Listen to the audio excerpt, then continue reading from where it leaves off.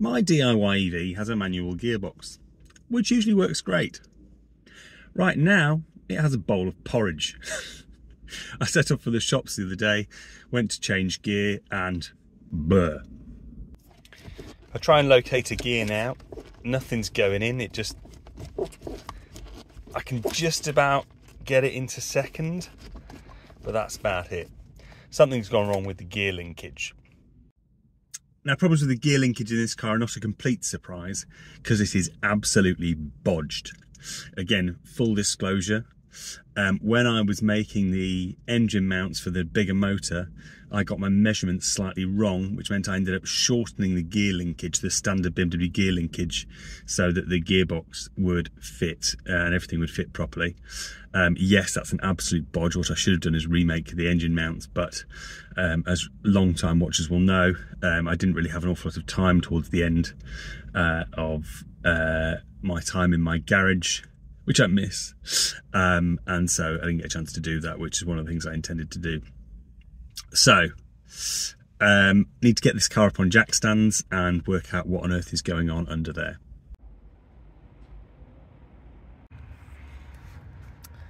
Well, as fixes go, this one should be pretty straightforward. You see that pin there has come out. This is my utterly bodged shift mechanism, which just has a bit of flex in it. It's not ideal. But yeah, somehow that pin's come out and I don't know how. Huh. Won't quite go back in, I say. Oh no, oh. So it should lock, unless I've put it in back to front. Oh, maybe I've put it in back to front. Should be why it wouldn't lock. Oh no, it should look that way as well. There we go. Across. And no. Oh. Come on, you little sod. Maybe it does only lock one way.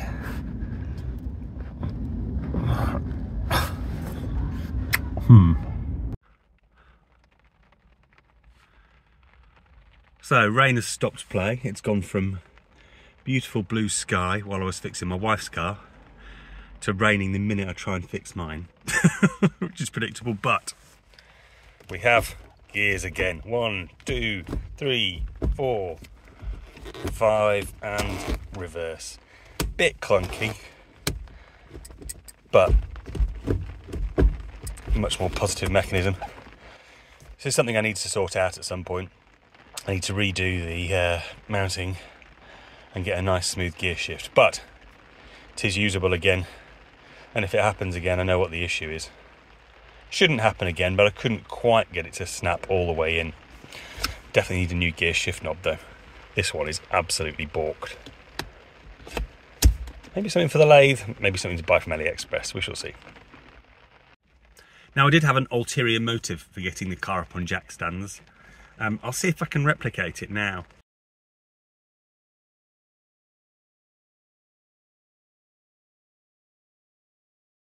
I've solved the nasty noise from the front corner by just sticking 2 fingers in and bending the backplate back. But there's still a sort of clicking, clunking sound that is in time with motion. Only get it on, well, it's certainly a lot louder on freewheel than it is on drive, which suggests it may be the coupler, but I'm not entirely sure. So when it stops raining again, I'll see if I can find somebody to turn the engine over while I have a bit of a listen underneath. Don't want to get too close to the spinning prop shaft, obviously. But yeah, see if we can diagnose that as well. We have a new problem. The roof has split rather badly. I will get a partial cover on that, but it's not going to stop the water coming in, and it is absolutely soaking back here. That's new, never used to be like that. Don't know whether that's new roof or get it repaired, but that's going to need doing urgently. Oh joy. Just spoke to 2 different companies about fixing the roof. One said we can fix it, but it might be a bit of a bodge, but they'll have a look. The other one said we don't even try. They're old, the stitching's probably rotten, a fix would only be temporary, and you're better off replacing it. Cost of that? One said £1,000, one said £900 plus VAT. So £1,000 basically, either way. £1,000 for a new roof.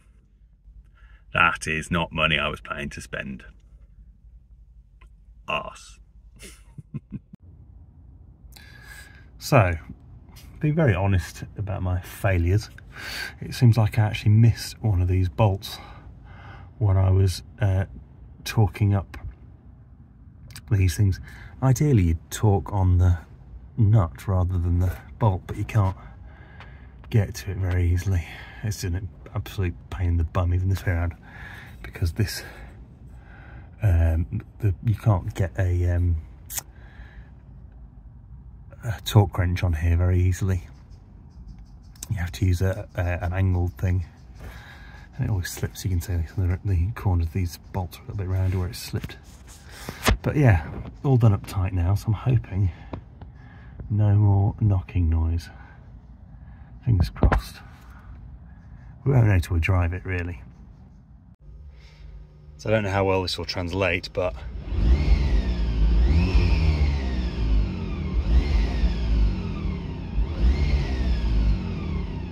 no more knocking noise. Sorted. That'll do for this video. The sun's out, which is good given that I've got a dirty great hole in my roof. I think I'm probably going to have to suck up the cost and get that fixed this week, but it does mean I'll have a nice shiny new roof, which I was always going to do at some point. I was just going to get all the bodywork done first so I didn't make a mess of the nice roof. But can't be avoided if I'm going to daily this for the winter. You can put a cover on it overnight, but you can't put a cover on it while you're driving it. So yeah, have to get that sorted. We have... what have we done? Sorted out that annoying knocking noise, which turned out to be idiocy on my part. And what else was it up on jack stands? I've forgotten. Oh yeah, the gearbox. Sorted out the gearbox linkage, so we have nice crisp gears again. Nice, all drivable. So, down off the jack stands, get it charged up, take it for a drive sometime soon. See you in the next one. Bye bye. Oh yeah, and like and subscribe.